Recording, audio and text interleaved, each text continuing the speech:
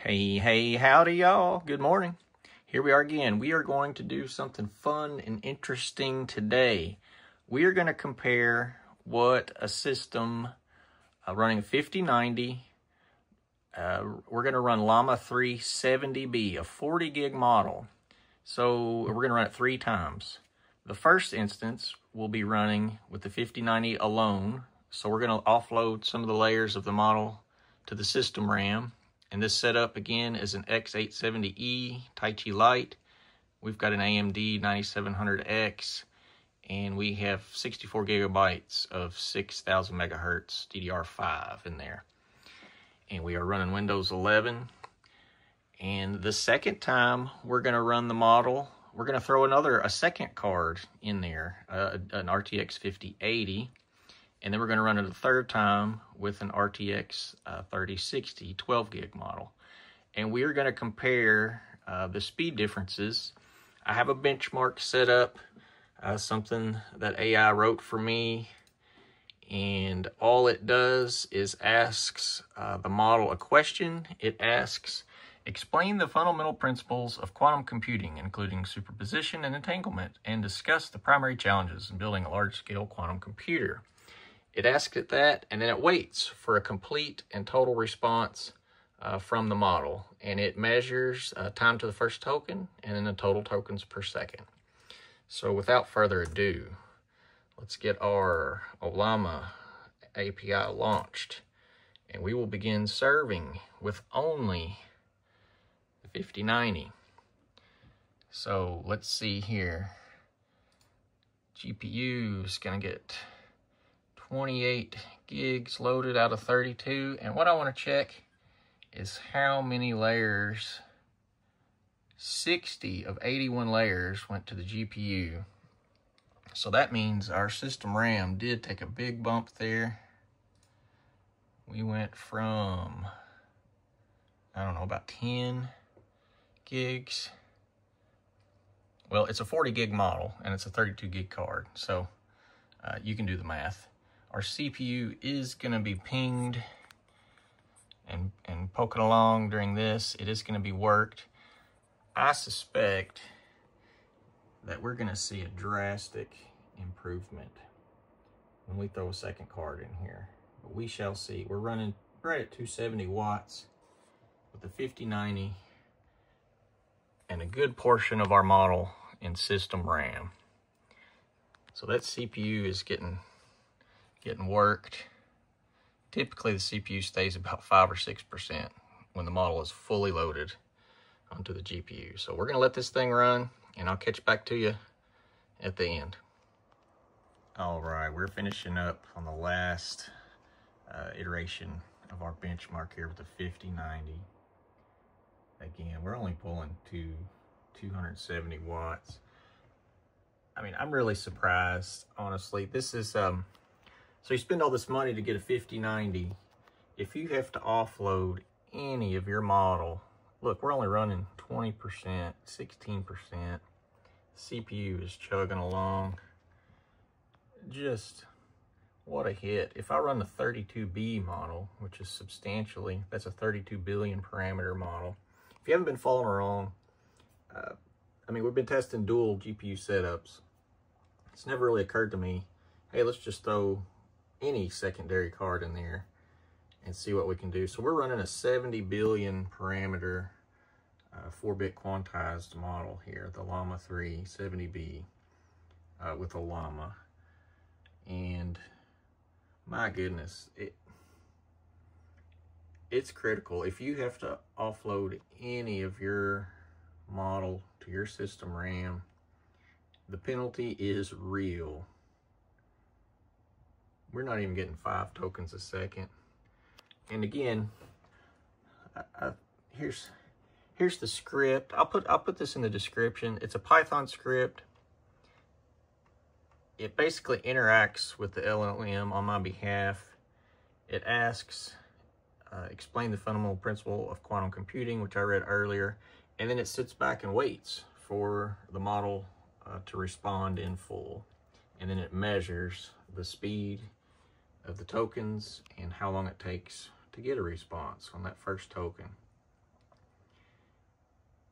And goodness, if you, again, this is a 5090, and we're getting less than 5 tokens a second. So I'm really looking forward to seeing what we can do with the 5080 in there, and in that 3060. I'm thinking that any GPU will do. Granted, this is DDR5, the 5080 and the 5090 are DDR7. 3060, I think, is DDR6. I don't know if it's 6X or not. But I did a test with dual RX 570s in a much smaller model. So it's 2 8 gig cards. They were running a 14 billion parameter, and they were getting that speed. So let's boot her down and throw a second card in there and see what kind of results we get. Thank you. All right, guys and gals, we've got our 5080 set up here with our 5090. Quite a setup. And we are gonna get serving. So get the API launched, set up the benchmark, and let's see what happens compared. Whew, man, that's tough to see. I apologize. I'm gonna get this. I have a vlog camera. I just haven't gotten set up yet. I apologize for that.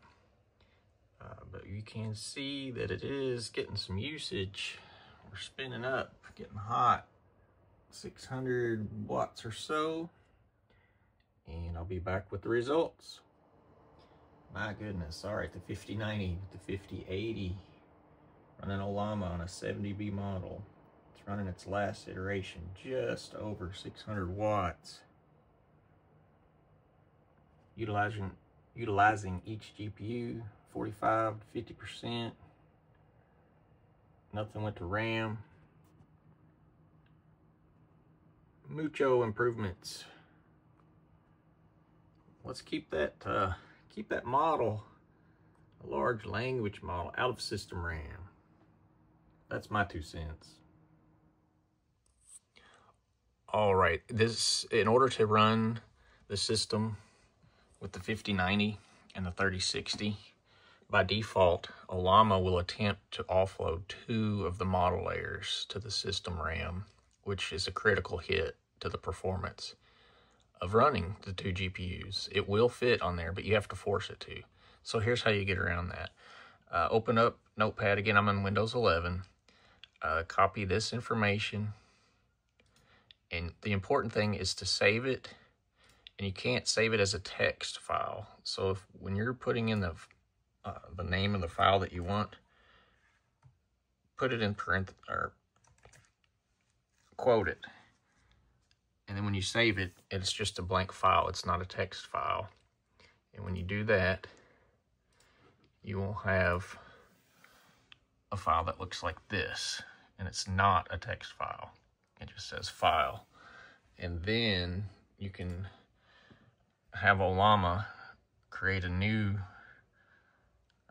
command to load the llama3 70B, and it will force all of the layers to go onto the GPUs instead of offloading to system RAM. And that way you get the most speed possible. It does run the risk of erroring out and cache, the KV flash filling up.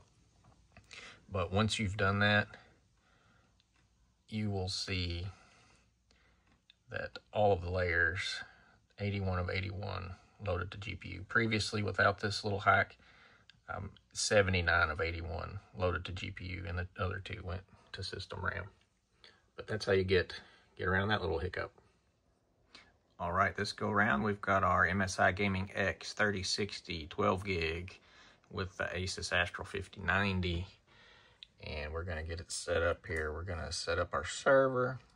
And again, be sure to launch the benchmark that does the number GPU 999 so that it forces all of the layers onto the GPUs. And what you're looking for to make sure of that is this little section. Let me find it. Right there. Offloaded 81 of 81 layers to the GPU. If you've done that, you know you've set it up correctly.